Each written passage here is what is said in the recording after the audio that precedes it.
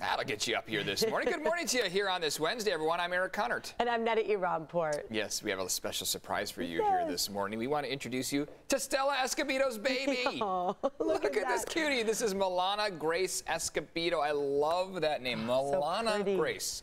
She was born yesterday at 2:37 in the afternoon. Look at her. I cannot get over those cheeks. Check out Prad Dad right there, Gilbert. I mean, that smile says it all. I know, right? Yeah. So she was born 7 pounds, 8 ounces. 19 3/4 in length. That's pretty tall. Pretty good. Yeah, I mean, we know Stella's pretty tall, so is her, the baby's dad. Stella told us she is doing well, as you can tell from that gorgeous smile she has after giving birth. I'm so impressed.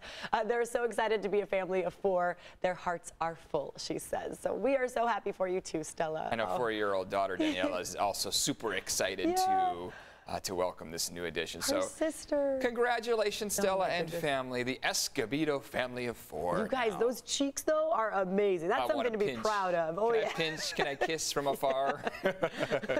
Checking in with Evan here. Isn't she just a cutie? Oh, so cute. And like you said, Stella still looks like a model in her pictures, even though she just gave birth. Beautiful there. And like you said, yeah, a younger sister now to add to the family. So very cute there. Okay, let's take a look outside. We're starting off our Wednesday morning with dry skies, overcast conditions for the most part, a few very light drizzles over the mountaintops, not looking to affect any of our kind of major cities out there. Here's the view from Mount Woodson right now, where you can see we're not as socked in as we were for earlier in the week, but we do have some of those clouds out there that are affecting our ability to see the sun once it starts to come out, which will be in about a half hour, 45 minutes or so. Conditions are mostly in the low 50s and overcast skies. Looks like downtown San Diego is starting to see a little bit of clearing, and we'll see that continue on through the rest of the day. And then in just a bit, we'll talk about those several rounds of showers that could be coming our way as we head closer to the weekend. Good morning, Jenny.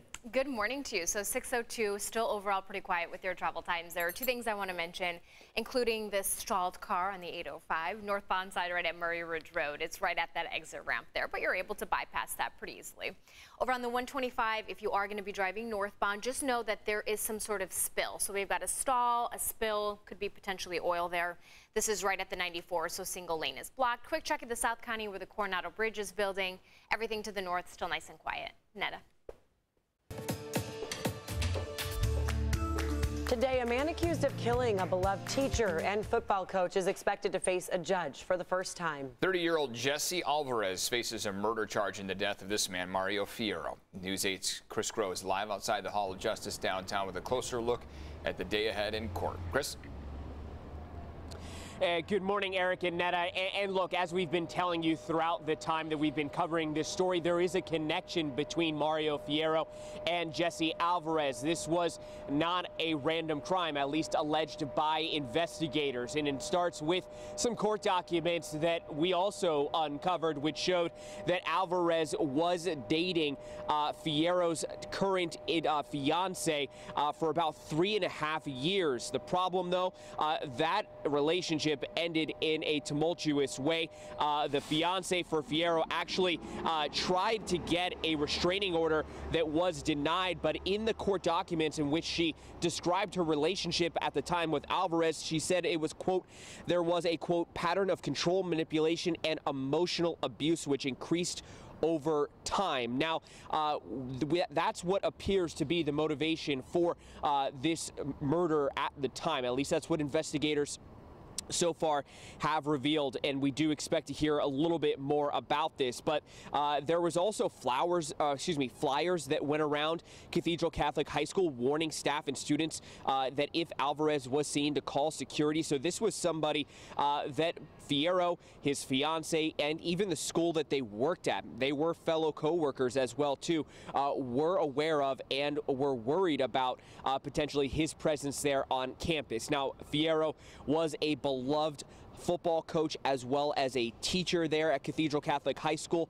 He went to the University of San Diego High School, which later became Cathedral Catholic High School, and he graduated in 2002. So that job was a homecoming for him. Again, a football coach and teacher as well. And it really, in the days after his death there on February 1st, in his car in North Park, that happened in the early morning hours. We've seen an outpouring of support both at the school, nearby church, as well as the scene in which this happened from a number of former students as well as players. And we've seen also an outpouring of support on social media. There is no doubting that Fierro was a beloved figure in this community, and today marks the beginning of this case here with this arraignment of Jesse Alvarez. So this is taking place at 10 a.m. this morning, and if there are any developments, we'll be sure to let you know. But this is generally pretty procedural court hearing in which we start to get some court dates and some potentially even a plea here from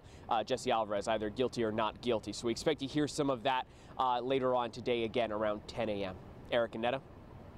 So many families impacted by this. Chris, thank you very much. Now, opening arguments begin today in former President Trump's impeachment trial. It's expected to last about a week. Yesterday's proceedings focused on whether the trial itself was constitutional.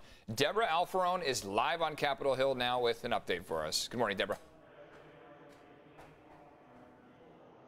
Good morning, Eric and Netta. Today, House impeachment managers, they have their work cut out for them. We're hearing we're going to see never-before-seen video as they try and make the connection between former President Trump's words and the violence that happened here on January 6th. House prosecutors opened the impeachment trial of former President Trump with a graphic video montage of the January 6th riots on Capitol Hill. This was a national tragedy, and President Trump is singularly responsible for inciting it. Yesterday, the impeachment managers and Mr. Trump's lawyers debated whether it was constitutional to prosecute a former president. Presidents can't inflame insurrection in their final weeks and then walk away. So the slippery slope principle will have taken hold if we continue to go forward with what is happening. Mr. Trump's legal team argued he cannot be tried because he's a private citizen, but their presentation was criticized as disjointed, even by members of the GOP.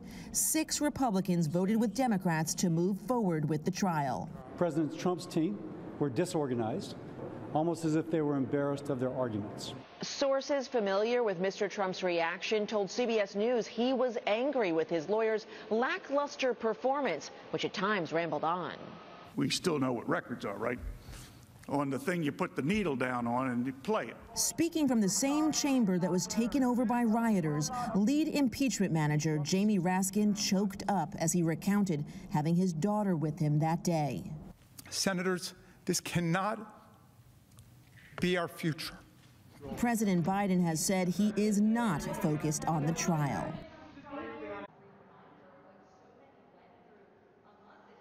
It's not clear at this point whether they're going to call any witnesses. Certainly, they've got that video, and it is super compelling. Eric and Netta.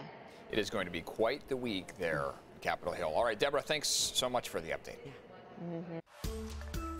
County health officials are reporting a second straight day of new COVID-19 cases under 1,000. 789 cases have been reported now out of more than 12,000 tests. This is a 6% positive rate. The 2-week rolling average now below 7%. 32 new deaths now bring our county's death toll to 2,853 people.